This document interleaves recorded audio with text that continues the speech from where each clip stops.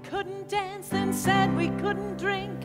And unless a man allowed it, they said we couldn't think.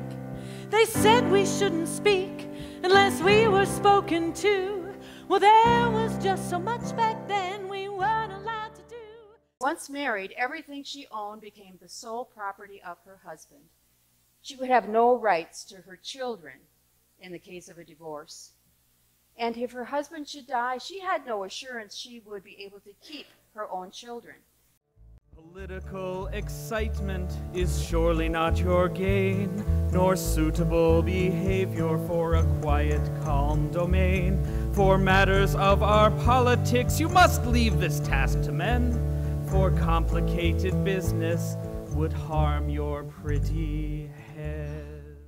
Because women were the main drivers of the Prohibition movement, the brewers and distillers fought against women's suffrage. In fact, on election day, they would offer free beer to any man who would vote against women's suffrage. But I knew, like so many others, that things would never get better if I didn't stand up and raise my voice for the cause. We needed fair wages, we needed safe and sanitary working conditions, and we needed an end to the exploitation of child labor. The rising of the women means the rising of the race.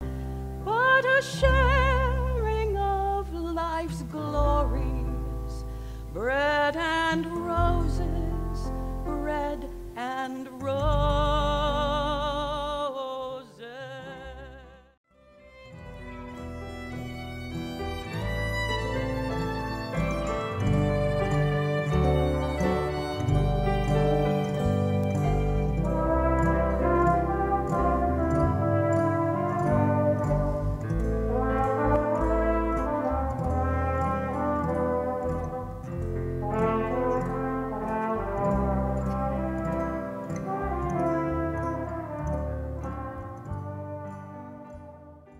I had joined the crusade to fight for women's right to vote.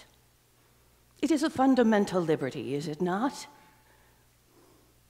We were merely conducting a peaceful protest, carrying placards across the street from the White House. For what is right resides within me, and I will carry the water for this cause. If I abandoned it, what would be left of me? Bring me little water, Sylvie. Bring me little water now. Bring me little water, Sylvie. Every little once in a while. There are millions of men who support votes for women, just as there are millions of women who are opposed to it. I stand before you with humility and forbearance to plead against giving women the right to vote. Women are revered and respected and on a higher plane than man. Womanhood is pure and lovely. The legal disability that has been forced upon women, if a desire to be chivalrous has been the mainspring of man's dominion over women, then it should have prompted him to place in her hands the very weapons of defense. Oppression and war will be heard of no more, nor the blood of a slave leave his print on our shore. Conventions will then be a useless expense.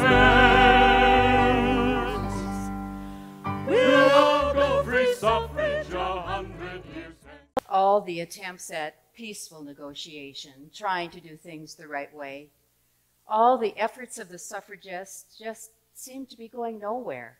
Thomas Jefferson proclaimed that equality would be the bedrock of this new American government. 143 years later, the Constitution was amended. Their voice could make a difference. Let us take courage from their stories and continue the good fight in the decisive hours.